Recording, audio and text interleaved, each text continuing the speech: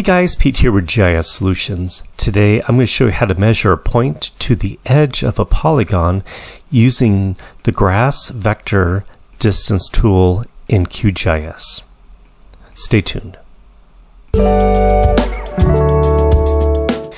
Okay guys, so let's get started. So as you can see here, I have two layers, well actually three layers. In my QGIS project, I have some address points. I have this polygon of a lake boundary, as well as Google satellite imagery in the background. So what I'm trying to do is calculate the distance, the shortest distance between the point and the edge of this polygon. So the first thing we're going to do is add a column to our address points so that the distance can be calculated. And to do that, I'm just going to right click onto my address point layer here, open the attribute table. We click on this button right here to toggle the editing mode. I'm able to add a column right here, or a new field.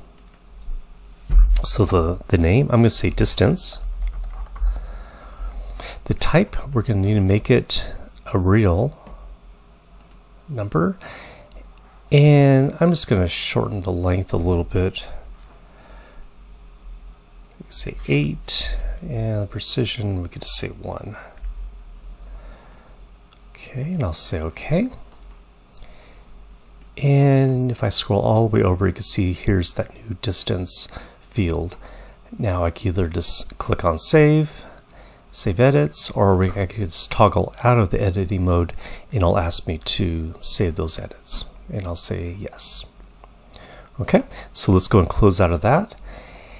And if you don't have your processing toolbox open, what we could do is just come up here to processing toolbox, and this will open. And the tool we're looking for is under this grass set of tools, vector, and then distance, v.distance. Now if you don't want to drill down there, you could just go to the search box and type in v.distance, and that tool will come right up here. So we could double click. So now the parameters here are from and to. So we're going to go from our address points to the lake polygon boundary. So I'm going to switch this here to my polygon. Now here we could set a minimum and a maximum distance. It's just optional. I'm just going to leave that the way it is. This here, upload values. If you click onto these three dots here on this button here, I'm going to change it to distance. Now we could calculate the distance, we could calculate the latitude or longitude or the angle or along a certain line. But in this case, I'm just going to select distance. We'll go back. Going down too far. And the last thing I'm going to change is the upload. Now this is the column we just made on that point layer called distance. Excuse me. And this is what we wanted to populate on this new column here. Okay. And I'm going to leave everything else, all the options, just the way they are.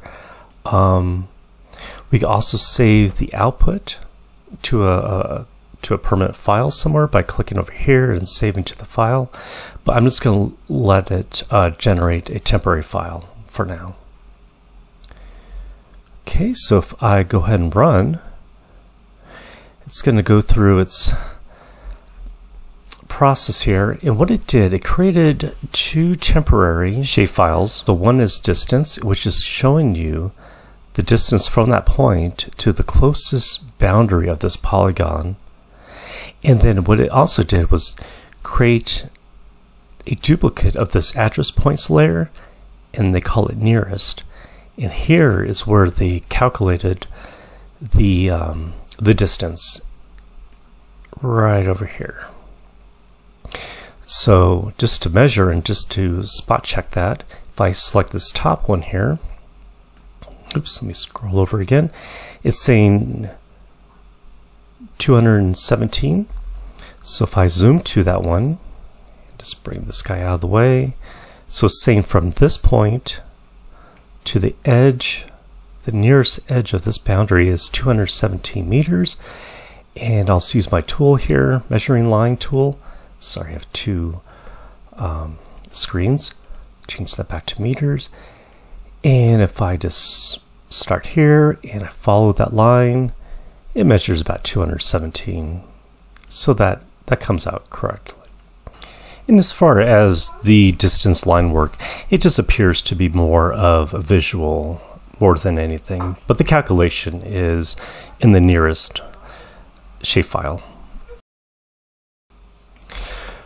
Okay, so that's just a quick and easy way to find the nearest distance between your point and the nearest polygon on the boundary.